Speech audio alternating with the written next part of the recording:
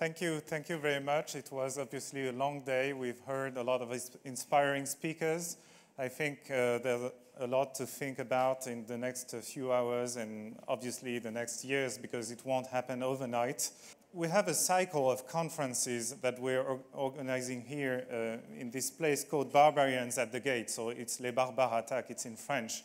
But one of them in December, a few months ago, was dedicated to the luxury industry, and it really jump-started the whole effort that led up to Hackers on the Runway, the two-day events in which you're participating today. So Barbarians at the Gate comes from a very simple idea.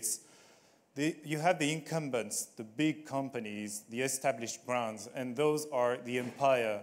And attacking those brands are newcomers that who obey to different rules. And it's because it's so difficult to understand their rules and their goals, what they're looking for, what they're trying to do.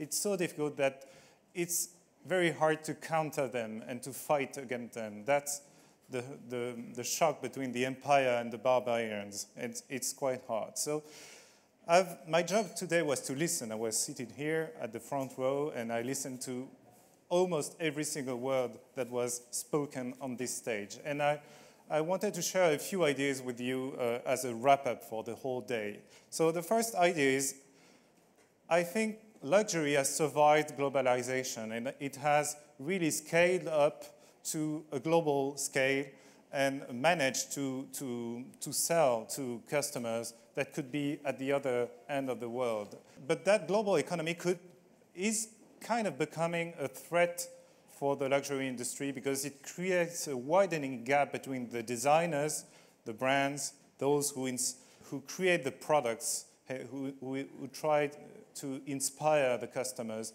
and the customers themselves, because they're in other cultures, they're on other markets, they're at the far side of the world. It's as if the brands are on one side of the river and the customers are on the other side. And that gap, that widening gap, because the markets are getting so big and so large, is a threat, because it isn't luxury anymore if you don't have a mutual inspiration between the designer and his most loyal customers, the first who buy the products. Another issue is the exceptional experience that was an exclusivity for the customers of luxury is gradually becoming commoditized.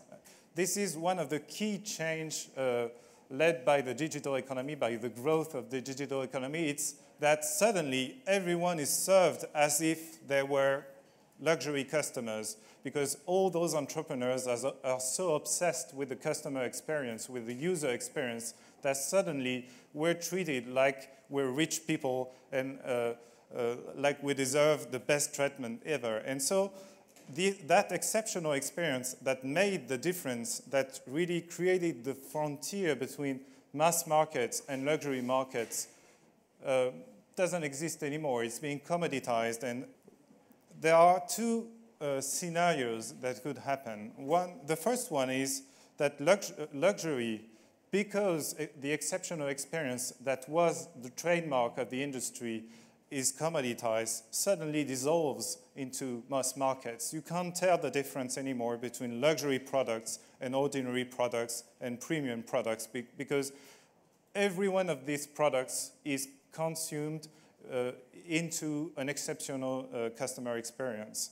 And so it's highly improbable. It's a scenario, but I think we've heard, especially Seth Godin, who explained to us that we mainly buy products because we like to have stories that we can tell to ourselves. That's why we buy luxury products. And so that threat, it exists, but it's improbable, because we're probably going to continue to like to tell stories to ourselves. The number two threat is the emergence of new brands. As Charles Adler from Kickstarter has explained to us, suddenly the web, the internet, the digital economy as a whole helps creators, designers to reach their audience at a faster rate and without friction, without any friction. It's easier for a new designer, for a young designer to, you know, to decide that he won't go work for the big luxury houses and that he will go directly on the market to find its first customers and grow with them and with their trust and with their support.